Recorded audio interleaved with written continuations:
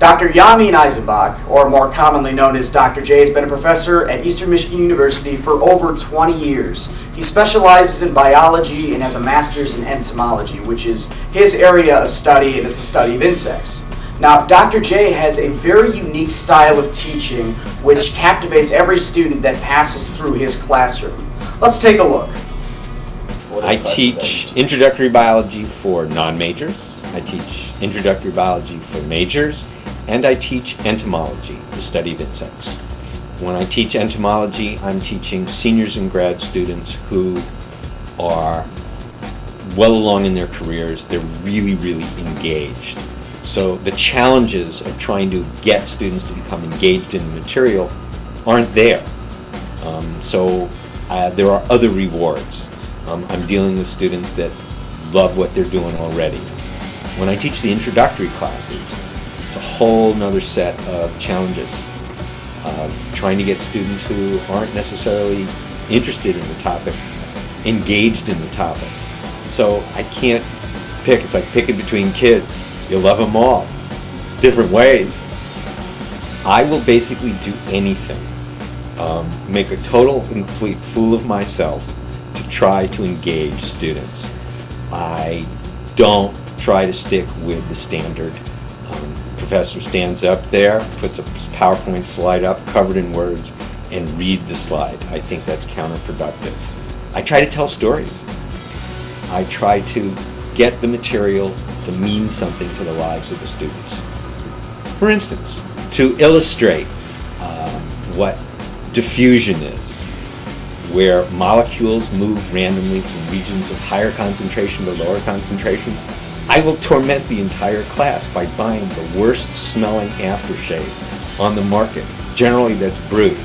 And I will pour it all over one part of the classroom, and we'll see how long it takes for that stench, scent I call elevator evacuator, to diffuse from that region of high concentration throughout the entire room.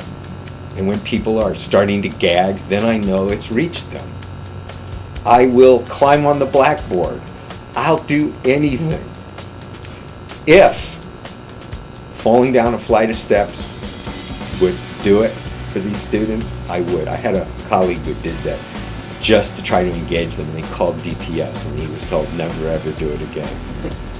Yeah, every one of us, gets turned on, hopefully, by something in life. You by being involved in media.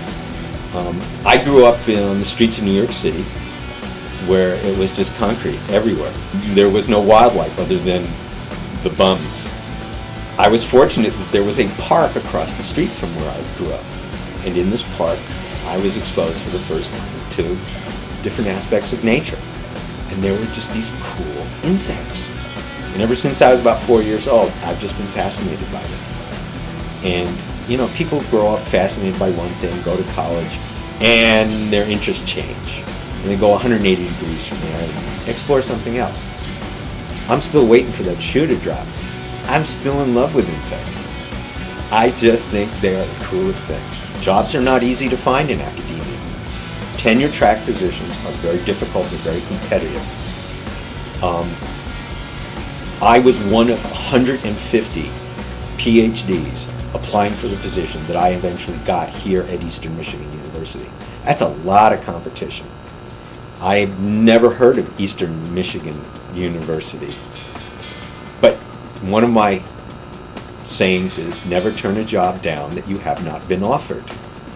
What keeps me going is having students for whom at some point in the semester the light bulb goes on and they have one of those I get it moments. And that's why I get up in the morning. CSI, a graduate of Eastern Michigan University's biology department, happens to be the medical advisor to that show. And he was there with the show from the start.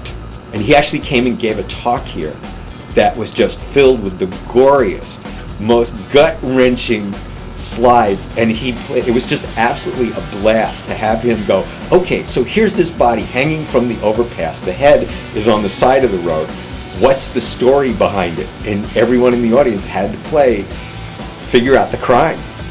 It was a blast, and he had dozens of those. I am just baffled by anyone who isn't innately curious about how their own body functions, how their interactions with other organisms in the environment take place and what's involved in them. And so I try to pitch it that way. How can you not be involved with biology when you're alive? Because you are doing biology all the time. By eating food, processing it. What causes burps and farts? What happens to the food that goes in? Somehow it comes out. Dr. J, professor, student, and entertainer.